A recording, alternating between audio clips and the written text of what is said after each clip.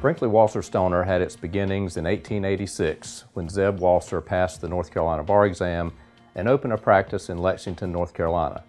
Mr. Walser had a remarkable career serving as Attorney General for North Carolina, Speaker of the House of Representatives, and as Teddy Roosevelt's campaign manager for North Carolina, all while maintaining a thriving law practice and without a cell phone. We have a storied history of representing multiple public school systems and their boards of education, as well as the governing board for an expanding community college system that in all encompasses over 25,000 students and more than 4,000 educators. For over 10 years, the attorneys at Brinkley Walser have provided legal guidance to us at Davidson County Community College. They routinely have provided information on legal issues such as construction contracts, vendor contracts, employment issues, as well as legislative issues. In addition, they have provided faculty and staff with professional development. We view the attorneys at Brinkley Walser as part of our team. Additionally, we have the opportunity to provide legal guidance to multiple cooperative boards and public utility boards. The firm's roots in Lexington, a small town, have really cemented its dedication to community service and pro bono work.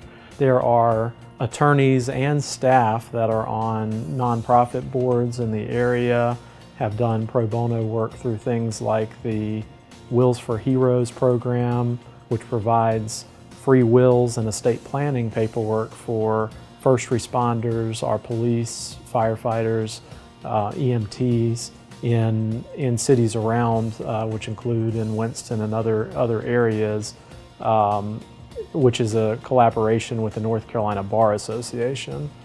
Hello, I'm Gene Klump, the CEO of J. Smith Young YMCA.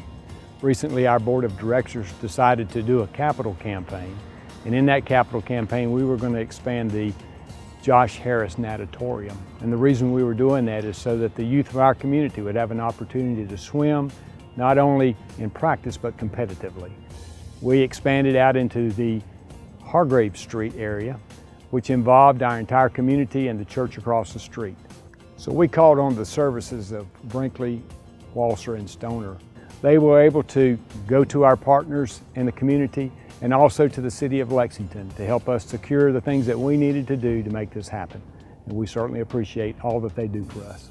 This tradition of community service is one that's deeply rooted in the firm's history and has continued as part of the firm's culture throughout the years. It's something that isn't even really talked about. It's just something that everyone does as a part of the community that has supported us over the years. We treasure our firm's distinguished history, not because of the mere fact that we've been around that long, but because of the tradition of leadership and service to our state, our community, and our clients that Mr. Walser first modeled and that we in the years since have continued to adopt and follow in the 130-year history of Brinkley Walser Stoner.